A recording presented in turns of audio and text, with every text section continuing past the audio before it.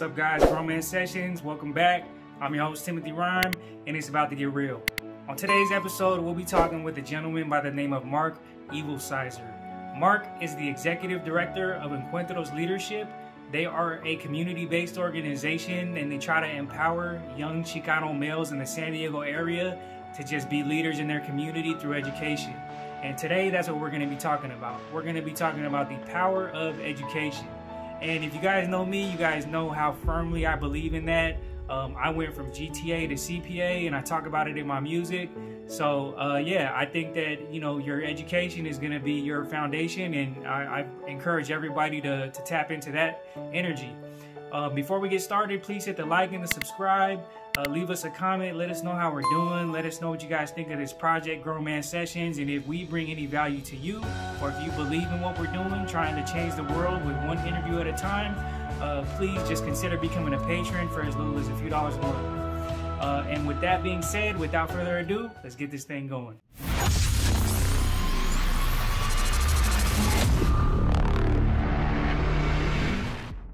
It's always a real honor and a real pleasure for me when I get to interview people that you know, I would probably never get to, you know, sit down in a room with on a regular day.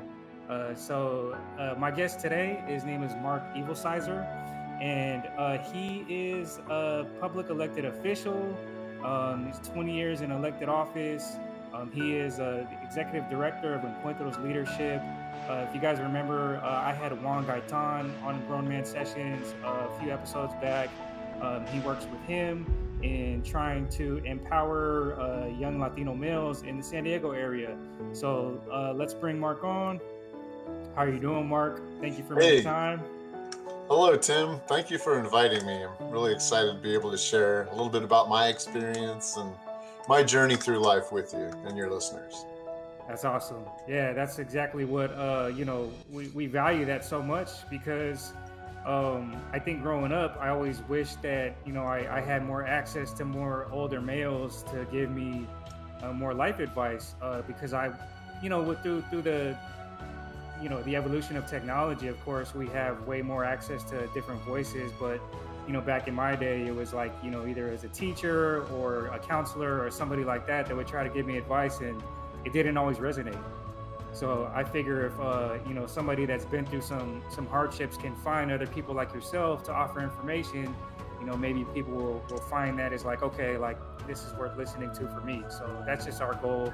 And I'm, you know, just hoping that the universe makes those connections for us. But we have no control over that. So all we can do now is just share the stories. That's right. Stories are a very powerful message.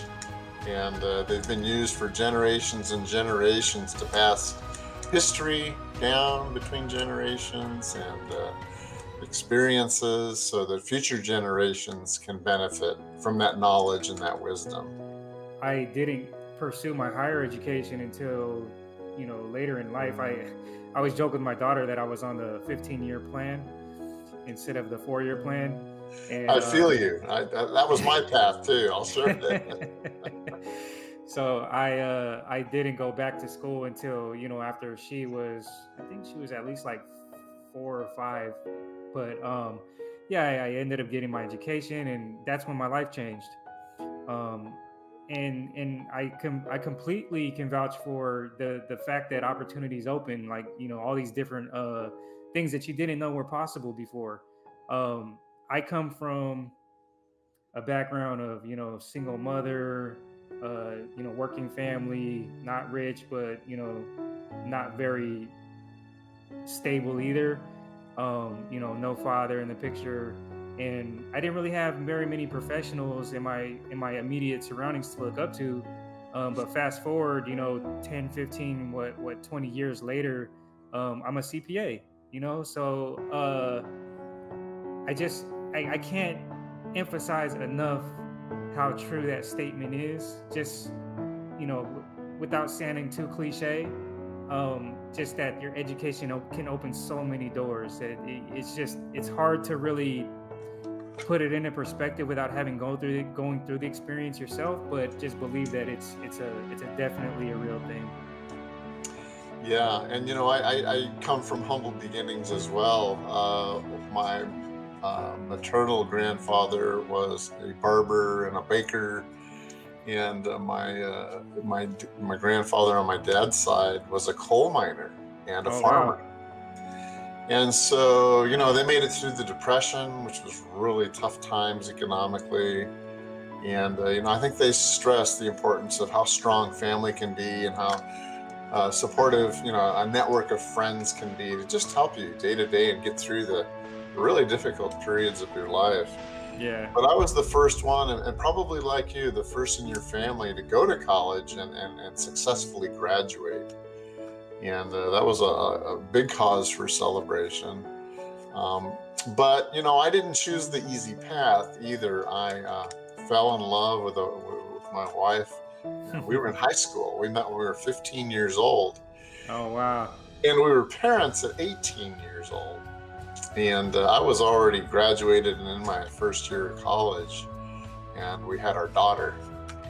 And, all of a sudden, here I am, not only a college student, but a father, a husband, taking on all these new roles. And that's Right. a commitment. It's a huge commitment. Oh yeah. And not one to be taken lightly.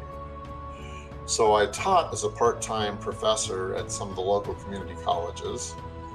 And I also volunteered time and got involved with Encuentros Leadership, which is a nonprofit organization whose mission is to create Latino leaders through education. And that's our mission. I think the important thing for young people is to find out what they're passionate about. What do they love?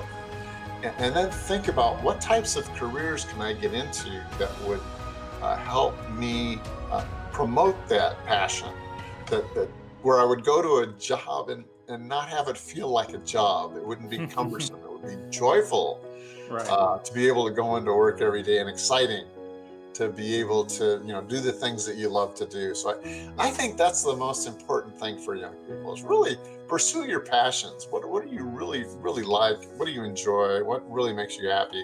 And go for it.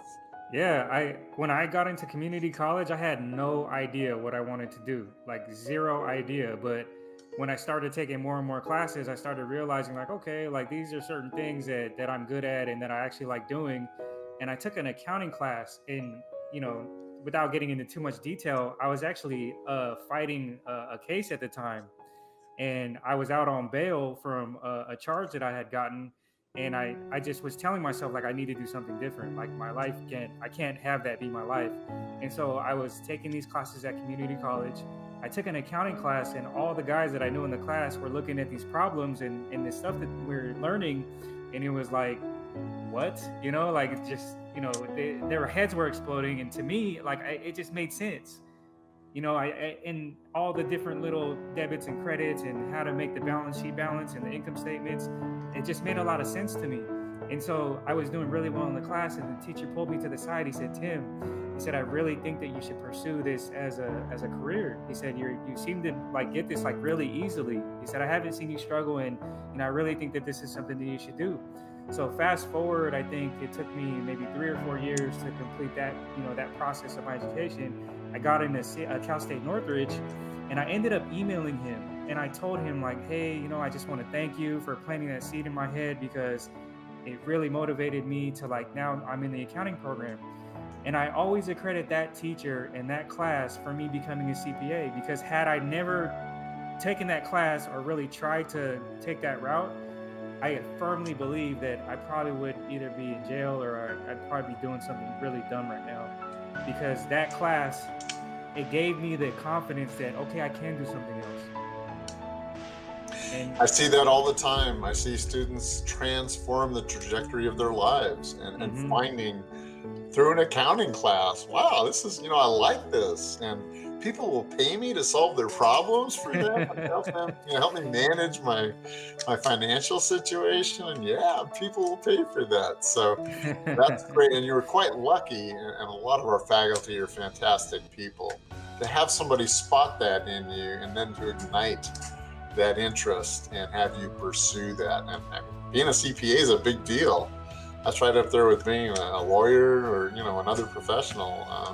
Yeah, I think that, like how you said, transforming your trajectory takes time, but it all starts, in my opinion, it all starts with you trying to, better yourself. And Tim, I really love what you're doing here in, using technology to promote this kind of communication and these messages for young people, and just sharing with them the importance of various things. And I'd like to go back to like you being a role model for young people. Thank you. And you sharing your excitement or what you do for a living with young men. And that's what we do in Encuentros. We try to get role models in there to show these young people, hey, I was just like you. I was struggling in school. I was getting referred to the vice principal's office for disciplinary matters. I was getting this close to getting kicked out.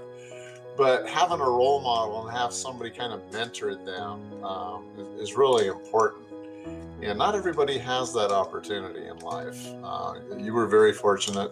Yeah, I always like asking this question, Mark, just because everybody's experience is different, and I get really interesting responses. But what do you think is the most important lesson you've learned along your journey so far? I think it's important to treat all people with respect and dignity, first and foremost. And it's also very important to give back. You may have taken the elevator to the top of the world, but once you've made it, it's very important for you to send it back down and to bring others up with you. So anything you can do to lift others up and give back, and remember that we're all in this together, no matter what walk of life you come from. We all want to promote success and let everybody have equal opportunity to succeed and to prosper, really, both financially and in health, Oh yeah, I totally understand what you're saying, because I live by a very similar philosophy as far as trying to lift other people up as well. But in your eyes, like what do you see that as? Like how do you think that other people that may be listening can accomplish that? Well, one of the things you might be able to do is to start with your own family. Be a role model for your younger brother, your sisters, your cousins, your neighbors. Be the good example, and try to show them the way. If you're the oldest in your family, like I was, you can help the younger people navigate through that labyrinth or system of education. I mean, there's some obstacles there. You got to get through the financial aid and get through the admissions process. And a lot of these things are foreign to people if they don't have an older person to help mentor them and guide them through that obstacle course, if you will. So that's something you can always do is help your younger family and friends and be the role model. Again, once you've become a CPA, for example, that's a message, hey, I didn't know what I wanted to do, and here's what I did. And so just sharing your story and your personal experiences with others is quite important. So yeah, I remember we kind of touched on that when I was talking with Juan Gaetan on my session with him, because I told him, I just wanted to give him his flowers for, not only setting the example, but for working to actually try to bring others along that, maybe have gone through similar things that he had. So he holds the same value. So I thought that was really cool. Yeah, and it's really I like Juan is a picture boy, if you will, or a poster child. There we go, of the Encuentros leadership model, and I so admire his passion to uplift his community, the Latino community, and to make sure that young people don't fall through the cracks. He avoided that, and that's what he wants to share is, hey, navigate yourselves through this system and let's get on with it. Let's all, have a better life. Yeah, definitely. Well, with individuals like yourself to guide us, I think, people like myself, the audience, we're all better off for it. So thank you very much, Mark, for sharing your story. My pleasure. thank you for offering your guidance, and just thank you for, the work that you do in general, because I firmly believe that if there were an Encuentros leadership in every city in the country, things would be very different. So I highly encourage others, as I did on the episode with Juan Gaitan, to check out Encuentros leadership. You can Google it and just give it a quick little view, and I guarantee you're going to find something that's inspiring about it. And where can people reach you, Mark, if they wanted to get more information about Encuentros? Well, through our website, most certainly, encuentrosleadership.org. Okay. And we have links there for folks to communicate questions, or maybe they want to volunteer. Maybe they want to start an Encuentros club at their high school or their college. We'd be willing to help provide, guidance and ideas to help them with that, because we really would like to replicate what we're doing down here in San Diego County in places like LA County, Orange County, Riverside. We really like to spread that help and messaging for young people, because I think it's really needed, and they're not getting that through the K-12 system, for example. So start with the website. Mark Evilsizer at AOL.com and is another way to get a hold of me. And if I can't direct you somewhere, we have people on our board that can. So awesome. Well, so the message I hope that everybody gets is, get your education, invest in yourself, find what you're good at, find something that you love to do, and, just pursue it, because I guarantee you it'll pay off. And, once you look back and you realize all the obstacles that you overcame, you're going to be proud of yourself. Yeah, it's you incorporated. You got to learn how to market yourself, not be bashful, get out there and be you. And, the world is your oyster if you recognize that. Just go out there and get it. Yes, sir. Yeah, and in the meantime, if you need some motivation or some help, tune into Grown Man Sessions, and hopefully we can offer some sort of some guidance along the way too. But I always end the episode by saying one person can change the world, but it's one person at a time, and that one person is you. Thank you, everybody, for tuning in. Thank you, Mark, for joining us today. If you got anything from this episode, please hit the like and subscribe, and leave us a comment. Or you can email us at grownmansessions@yahoo.com if you have any questions, or if you just want to tell us, how we're doing. And then tune in for more episodes next time. So thank you guys, and we'll see you guys next time.